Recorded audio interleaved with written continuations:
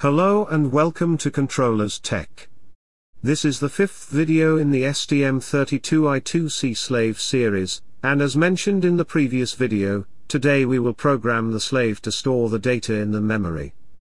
We will define some registers for the slave, and the master will request the data to be written in a particular register, or it can also write multiple data bytes starting from a particular register.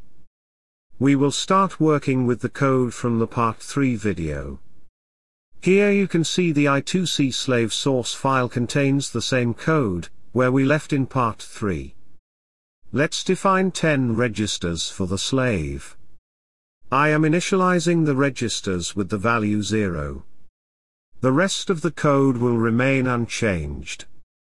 When the address match callback is called, the slave will request for 1 data byte.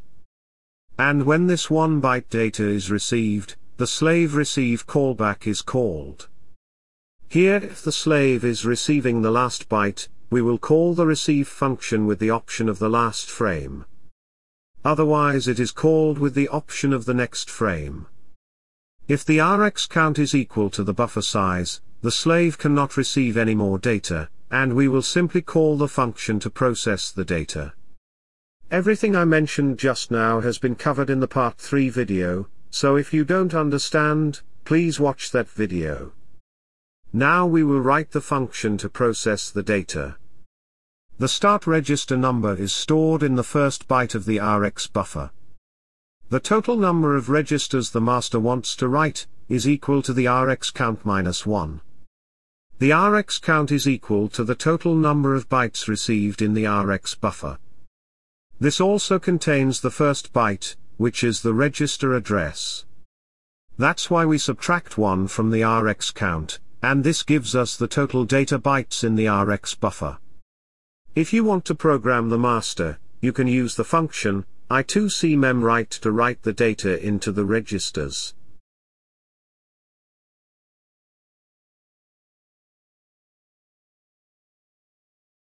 The 6 represents the start register, 1 represents that the start register size is 1 byte long. The TX data contains the data master wants to write. 4 is the total number of bytes the master wants to write. So this function will write the 4 bytes of data into the slave registers, starting from the register 6. When the slave receives this request, the first byte of the Rx buffer will contain the register address. This 4 will be the number of registers. Now calculate the address of the end register. This is equal to the start register, plus the number of registers, minus 1. The minus 1 is because the register address starts from 0. There are a total of 10 registers, whose address varies from 0 to 9. Since 9 is the last register, if the end register is exceeding 9, we will call the error handler. Let's define the index variable with the value 1. This will keep track of how many bytes has been read from the Rx buffer, and it starts with 1 because the 0th byte contains the register address. Now inside the for loop, we will copy the data from the Rx buffer to the I2C registers.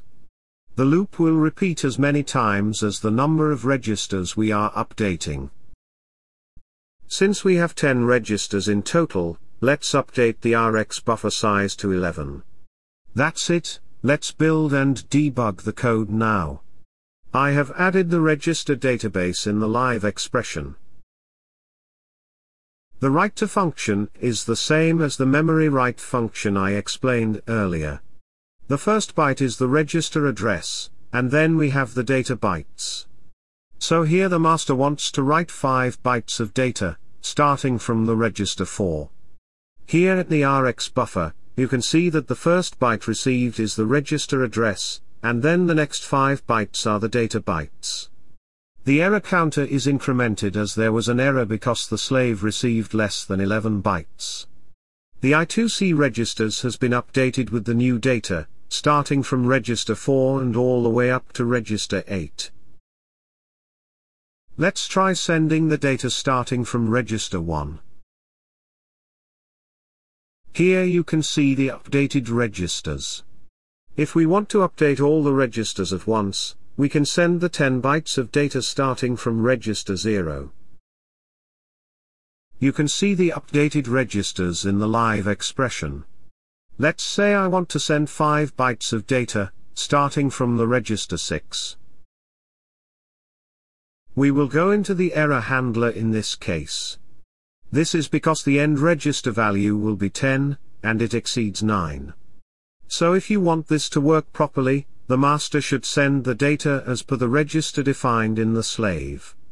If the data exceeds the available registers, the error handler will be called.